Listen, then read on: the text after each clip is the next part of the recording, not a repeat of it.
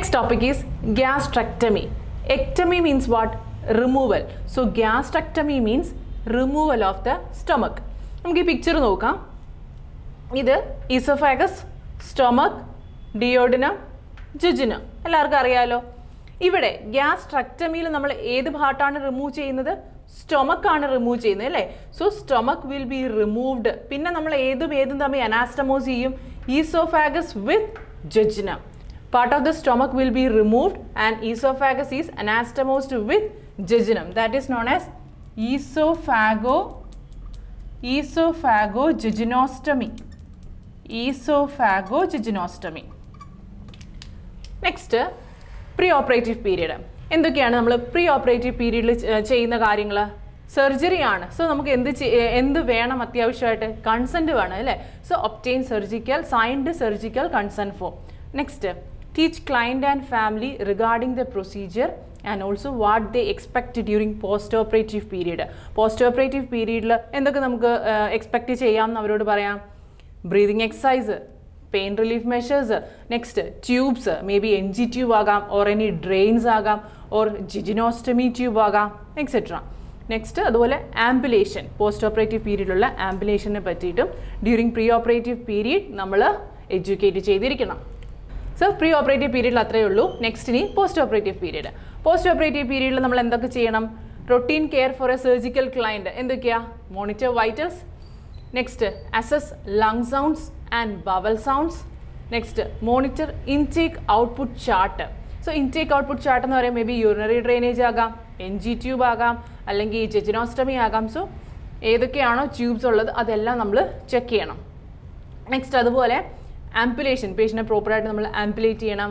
അതേപോലെ effectiveness of the pain control measures, പേഷ്യൻ്റെ pain level നമ്മൾ assess ചെയ്യണം. And at the same time pain management നമ്മൾ കൊടുക്കുകയും വേണം പേഷ്യന്. അപ്പോൾ ഇതൊക്കെ നമ്മൾ റൊട്ടീനായിട്ട് ചെയ്ത് വരുന്നതാണോ അല്ലേ? ഒരു സർജിക്കൽ ക്ലയൻറ്റിന് നമ്മൾ ചെയ്യുന്ന റൊട്ടീൻ കെയർ ഇതൊക്കെ.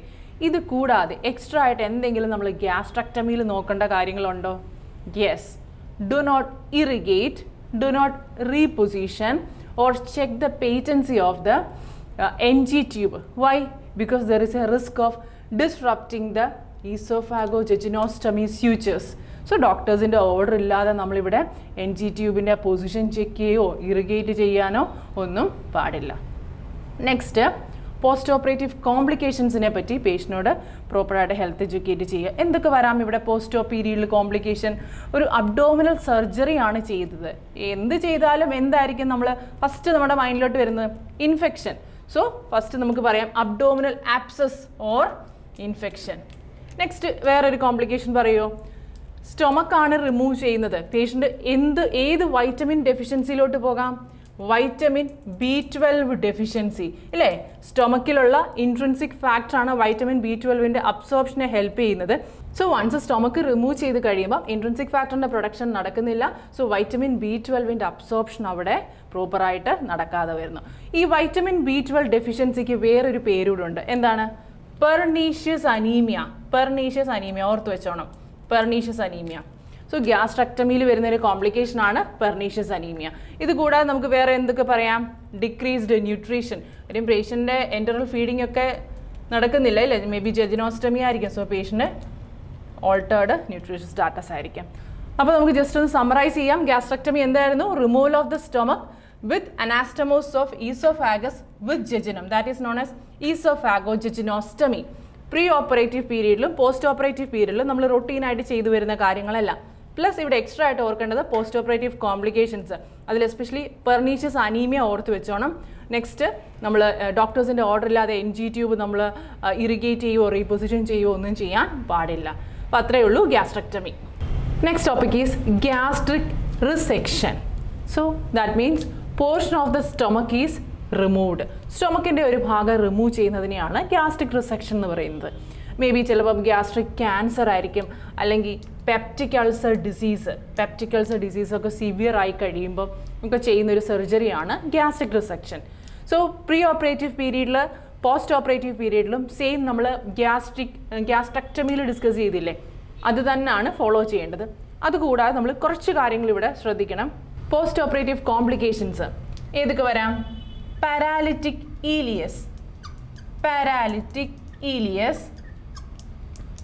acute gastric dilation and dumping syndrome. അപ്പോൾ ഇത്രയൊക്കെയാണ് കോംപ്ലിക്കേഷൻ. ഗ്യാസ്ട്രിക് റിസെക്ഷൻ കഴിഞ്ഞ ഒരു പേഷ്യൻറ്റ് വരാൻ ചാൻസ് ഉള്ള കോംപ്ലിക്കേഷൻസാണ്. First one paralytic ഈലിയസ്. എന്താ പാരാലിറ്റിക് ഈലിയസ് എന്ന് പറയുമ്പം absence of peristalsis, peristaltic movement absent ആയിരിക്കും. സോ പോസ്റ്റ് ഓപ്പറേറ്റീവ്ലി നമുക്ക് എങ്ങനെ പെരിസ്റ്റാൾസിസ് പ്രൊമോട്ട് ചെയ്യാം? എൻകറേജ് ആംബുലേഷൻ. പേഷ്യൻറ്റിനെ നമ്മൾ അറ്റ് ദ ഏർലിയസ്റ്റ് ആംബുലേറ്റ് ചെയ്യണം. ആംബുലേറ്റ് ചെയ്യാൻ പറ്റുന്ന പേഷ്യൻ്റ് ആണെങ്കിൽ നമുക്ക് പേഷ്യൻറ്റിനെ വേഗം തന്നെ ആംബുലേറ്റ് ചെയ്യണം. Next acute gastric dilation. ഇത് എൻ ജി ട്യൂബ് മാൽ ഫങ്ഷനിങ് കൊണ്ട് ഉണ്ടാകുന്ന ഒരു കോംപ്ലിക്കേഷൻ ആണ്, due to N G tube Mal functioning. So ഇവിടെ പേഷ്യൻ്റ് കാണിക്കുന്ന സൈൻസ്, പെട്ടെന്ന് പേഷ്യൻ്റ് എപ്പിഗാസ്ട്രിക് റീജിയനിൽ പെയിൻ ഉണ്ടാവും. കാര്യം സ്റ്റൊമക്കാ, ഏത് പോർഷനിലായിരിക്കും പെയിൻ വരുന്നത്? Epigastric region. So epigastric pain, fullness, hiccups. എന്താ ഹിക്കപ്സ് എന്ന് പറയുമ്പം? ഇക്കിള് അല്ലേ? സോ ഹിക്കപ്സ്, ഹൈപ്പോടെൻഷൻ, ചക്കിക്കാടിയ, ഇങ്ങനെയുള്ള സിംറ്റംസ് ഒക്കെ കാണിക്കും. സോ നമുക്ക് എന്താ ഇവിടെ ചെയ്യാൻ പറ്റുന്ന മാനേജ്മെൻറ്റ്? ഓൾറെഡി നമ്മൾ പറഞ്ഞു അതിൻ്റെ എന്തുകൊണ്ടാണ് ഇത് വരുന്നതെന്ന് പറഞ്ഞു, due to the Mal function of the N G tube. So management immediately flush the tube. നമ്മൾ എൻ ജി ട്യൂബ് ഒന്ന് ഫ്ലഷ് ചെയ്താൽ മതി. And the last one is dumping syndrome. ഇത് ഡീറ്റെയിൽഡ് ആയിട്ട് നമ്മൾ വേറൊരു ക്ലാസ്സിൽ പറയുന്നുണ്ട്. സോ ഗ്യാസ്ട്രിക് റിസെക്ഷൻ അത്രയേ ഉള്ളൂ. നെക്സ്റ്റ് ഇനി നമ്മൾ പറയുന്നത് ബിൽറോത്ത് 1, ബിൽറോത്ത് 2. സോ ഈ നടുക്കുള്ള പിക്ചർ നമുക്കറിയാം, ഈസോഫാഗസ്, സ്റ്റൊമക്ക്, ഡിയോഡിനം, ജെജുനം. ആ ഒരു പിക്ചർ നോർമൽ പിക്ചറാണ് വരച്ചേക്കുന്നത്. നെക്സ്റ്റ് ബിൽറോത്ത് 1 എന്ന് പറയുമ്പോൾ അതൊരു സർജറിയാണ്. That means partial resection of the stomach. സ്റ്റൊമക്കിൻ്റെ പകുതി ഭാഗം റിമൂവ് ചെയ്യുന്നു. അങ്ങനെയുള്ള സർജറീസിനെയാണ് നമ്മൾ ബിൽറോത്ത് 1 എന്നും ബിൽറോത്ത് 2 എന്നും പറയുന്നത്. So ബിൽറോത്ത് 1-ൽ distal portion of the stomach will be removed and remainder is anastomosed with the duodenum. സ്റ്റൊമക്കിൻ്റെ പകുതി ഭാഗം റിമൂവ് ചെയ്ത ശേഷം ബാക്കി പൊസിഷൻ നമ്മൾ എവിടെയായിട്ടാണ് അനാസ്റ്റമോസ് ചെയ്യുന്നത്? ഡിയോഡിനോവായിട്ട്. സോ നമുക്ക് ബിൽറോത്ത് 1-നെ ഗ്യാസ്ട്രോ ഡിയോഡിനോസ്റ്റമി എന്ന് പറയാം. ഗ്യാസ്ട്രോ ഡിയോഡിനോസ്റ്റമി. ക്ലിയർ ആയോ? Next ബിൽറോത്ത് 2. That means lower end of the stomach will be removed and remainder is anastomosed with jejunum. Lower portion of the stomach remove ചെയ്ത് കളയുക. സോ ഇത്രയും പോർഷൻ റിമൂവ് ചെയ്ത് കളയുക. അതിനുശേഷം സ്റ്റൊമക്കും ജെജുനുമായിട്ട് അനാസ്റ്റമോസ് ചെയ്യുന്നതിനെയാണ് ബിൽറോത്ത് 2 എന്ന് പറയുന്നത്. സോ ഗ്യാസ്ട്രോ ജെജിനോസ്റ്റമി എന്ന് നമുക്കതിനെ പറയാം. ക്ലിയർ ആയാലോ? ബിൽറോത്ത് 1-ഉം ബിൽറോത്ത് 2-ഉം. ഇനി ഈ സർജറി ഒക്കെ കഴിഞ്ഞുണ്ടാകുന്ന കോംപ്ലിക്കേഷൻസ് എന്തായിരിക്കും? Dumping syndrome. ഓർത്തോണം, മിക്ക ഗ്യാസ്ട്രിക് സർജറി കഴിഞ്ഞ് വരുന്ന ഒരു കോംപ്ലിക്കേഷനാണ്. നമ്മൾ നേരത്തെയും പറഞ്ഞായിരുന്നില്ലേ, ഗ്യാസ്ട്രിക് റിസെക്ഷൻ്റെ കേസിലും ഡംപിങ് സിൻഡ്രം വരാം. So most common complication after ബിൽറോത്ത് 1 and ബിൽറോത്ത് 2 is dumping syndrome. Pre operative പീരീഡും post operative പീരീഡും എല്ലാം നമ്മൾ നേരത്തെ ഡിസ്കസ് ചെയ്ത് അതേ കാര്യങ്ങൾ തന്നെ.